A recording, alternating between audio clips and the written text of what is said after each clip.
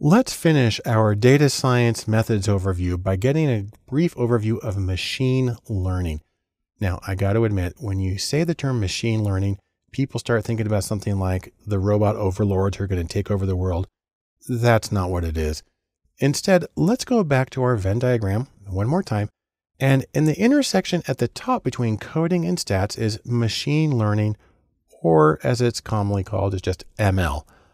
The goal of machine learning is to go and work in a data space. So you can, for instance, take a whole lot of data. I've got tons of books here. And then you can reduce the dimensionality. That is, take a very large scattered data set and try to find the most essential parts of that data. And then you can use these methods to find clusters within the data. Like goes with like. You can use methods like k-means. You can also look for anomalies or unusual cases that show up in the data space. Or if we go back to categories, again, I talked about like for like. You can use things like logistic regression or k nearest neighbors, KNN. You can use naive Bayes for classification, or decision trees, or SVM, which is support vector machines, or artificial neural nets.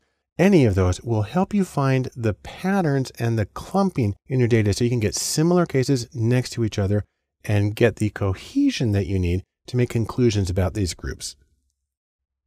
Also, a major element of machine learning is predictions. You're going to point your way down the road. The most common approach here, the most basic, is linear regression, multiple regression. There's also Poisson regression, which is used for modeling count or frequency data. And then there's the issue of ensemble models, where you create several models and you take the predictions from each of those and you put them together to get an overall more reliable prediction. Now, I'll talk about each of these in a little more detail in later courses, but for right now, I mostly just want you to know that these things exist, and that's what we mean when we refer to machine learning. So, in sum, machine learning can be used to categorize cases and to predict scores on outcomes. And there's a lot of choices, many choices and procedures available.